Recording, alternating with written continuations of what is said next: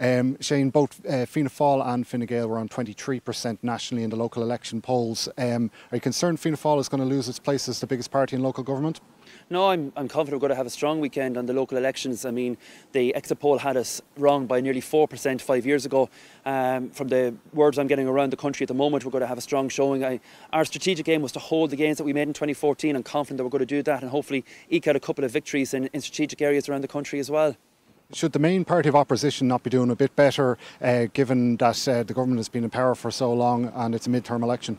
Well, I mean, it's still only lunchtime on Saturday. There's a lot of votes to be counted, and I mean, Irish politics obviously has become very fragmented, but our main aim was to actually consolidate what we gained in 2014. I think we're going to do that and possibly put a few gains on top of it as well.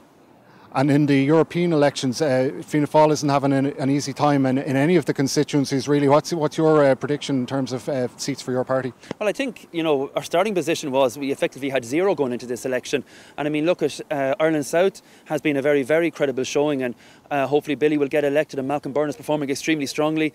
Barry's had a good performance in Dublin as well, and that seat is in contention as well. Midlands North West hasn't gone like we would expect it or hope for. But overall, I think you have to look at it in the round, and we're still fighting strong in definitely 2 of the constituencies. Is there questions to be asked about the strategy in Midlands North West, given that it's the same one as the last time around when you also didn't win seats there?